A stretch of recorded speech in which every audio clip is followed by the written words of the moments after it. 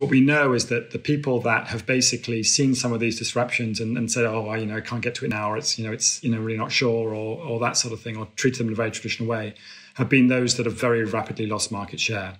And that's been one of the big wake-up calls. So for me, the headline is, what are you doing formally to understand the world around you as a core part of the way in which you see yourself as a manager and a leader?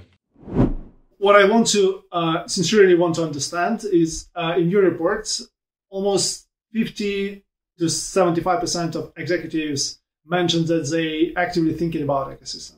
Do you see that this already a wave of activities happening? I think there's two things happening. I think one is there's increasing recognition across executives that this sort of external orientation, these linkages to these sorts of partners, is something that they should be doing. So I think that conversation, that thinking is largely there.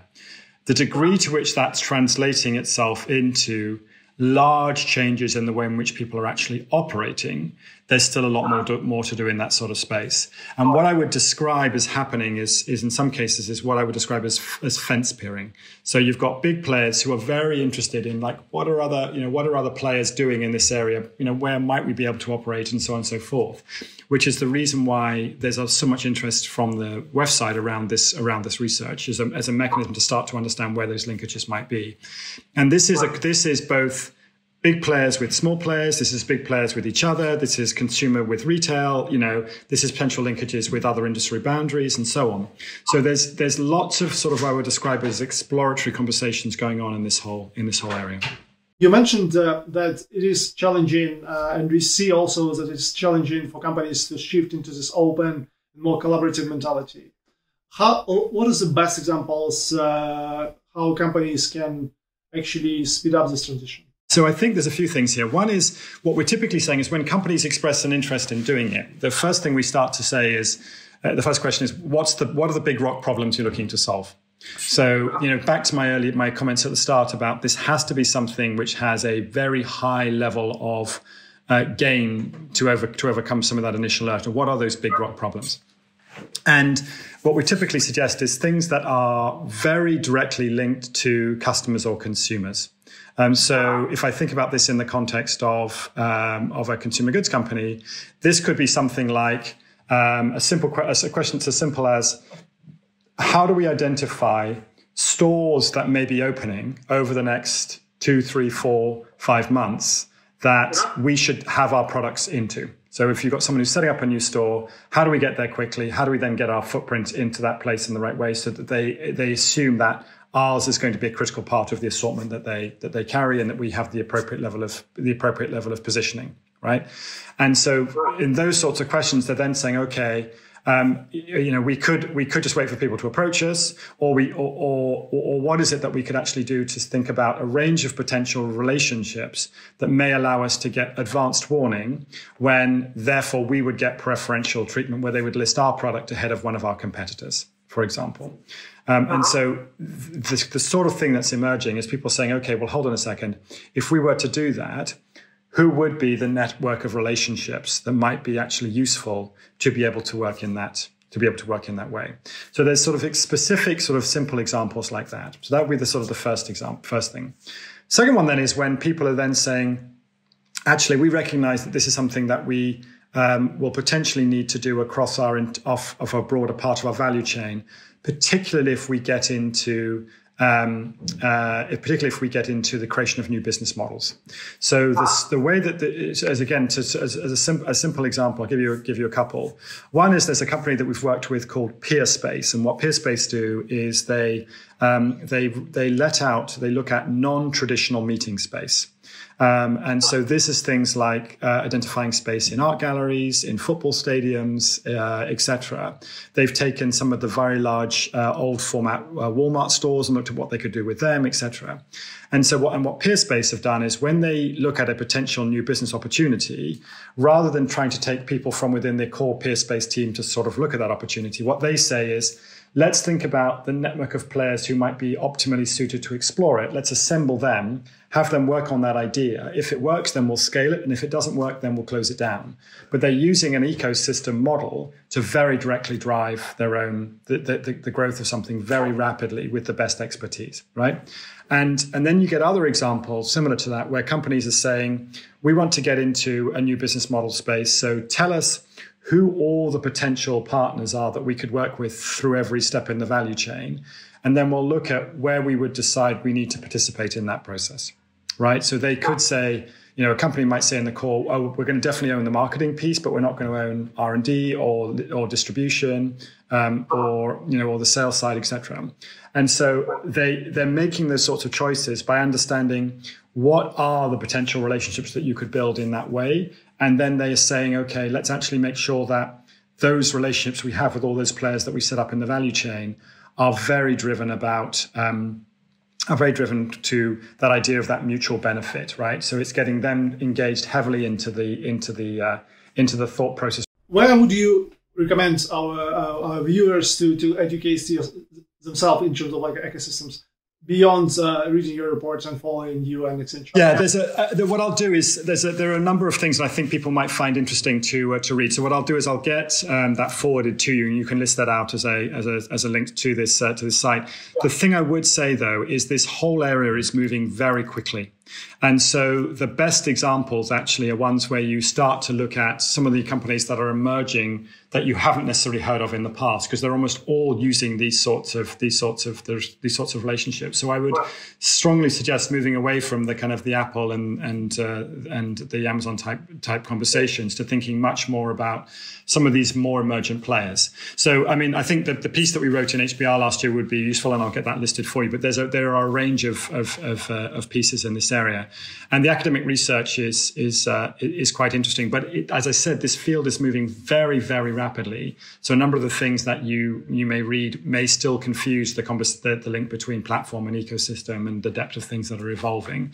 As I said, this seems like it's going to be one of those things which will become amongst the biggest strategic differentiators of players across a whole range of industries for the next 5 to 10 years. This is a big theme.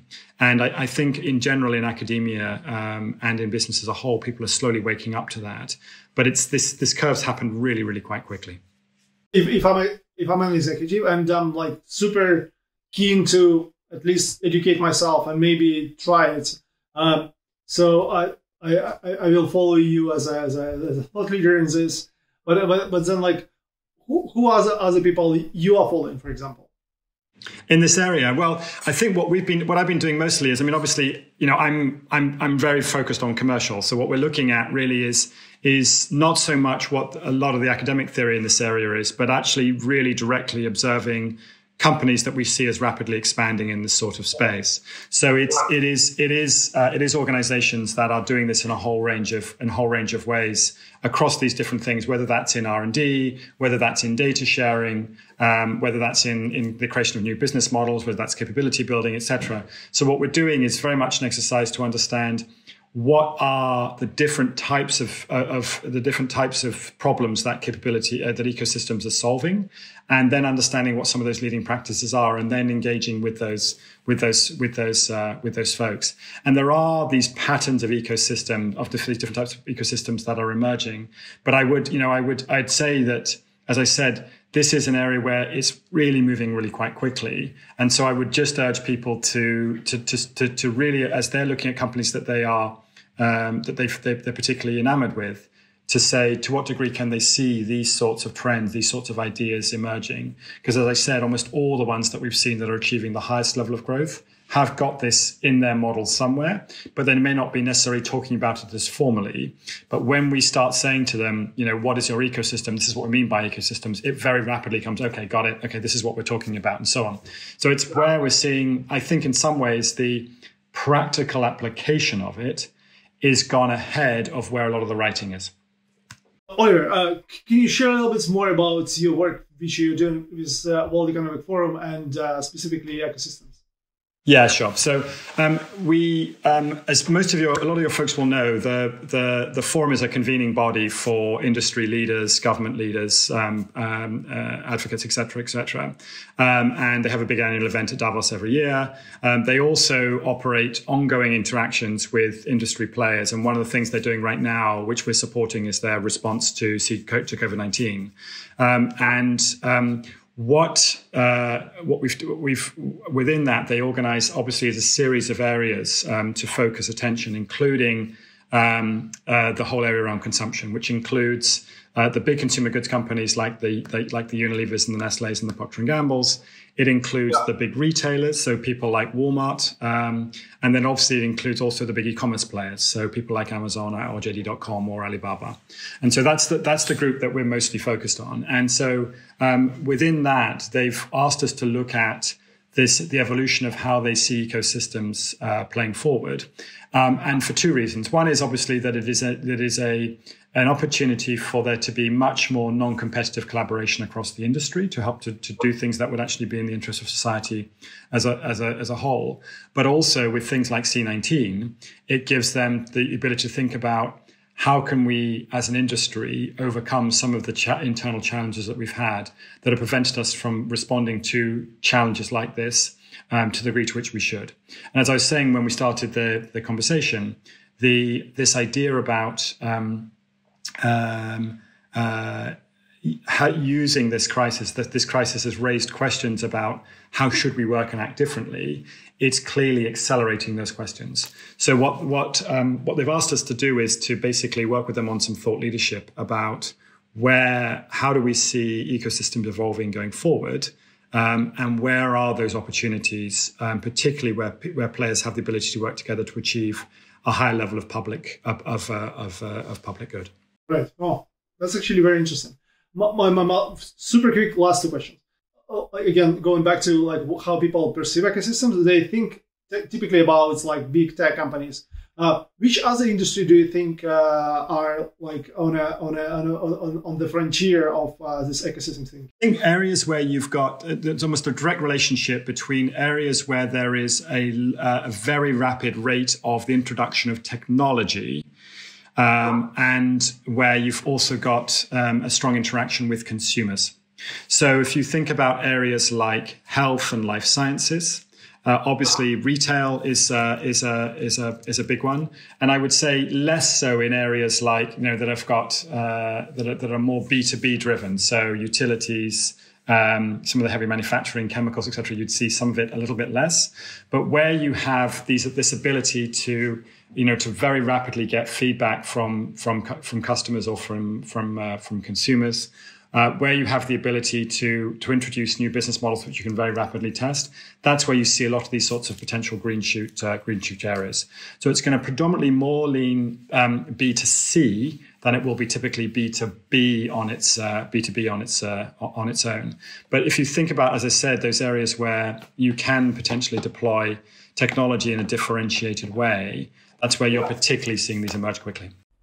Brilliant. Look, thank you for sharing your insights. My last question is, what is your one piece of advice if you had a chance to just give like one piece of advice to executives who are interested in ecosystem? What would be like a one-liner?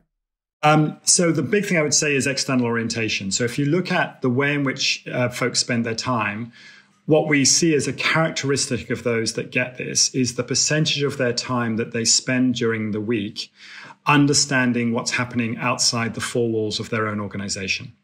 So they can tell you what the major technology fairs are, or the major ways in which people are getting information. They can tell you where they've had direct interaction with a lot of the smaller scale companies that are disrupting their space, etc. It's that idea of actually having a clear mindset to say, I have to designate 3, 4, 5 hours a week to think about what are these things that are happening, and then to make very active decisions as to whether they're going to do something about them or ignore them. Because what we know is that the people that have basically seen some of these disruptions and said, oh, I can't get to it now, or it's really not sure, or that sort of thing, or treated them in a very traditional way, have been those that have very rapidly lost market share. And that's been one of the big wake-up calls. So for me, the headline is, what are you doing formally to understand the world around you as a core part of the way in which you see yourself as a manager and a leader? Yeah. Look, I couldn't ask for more. Thank you so much for sharing this, and especially in this time of disruption. Please stay safe, and looking forward to the next conversation.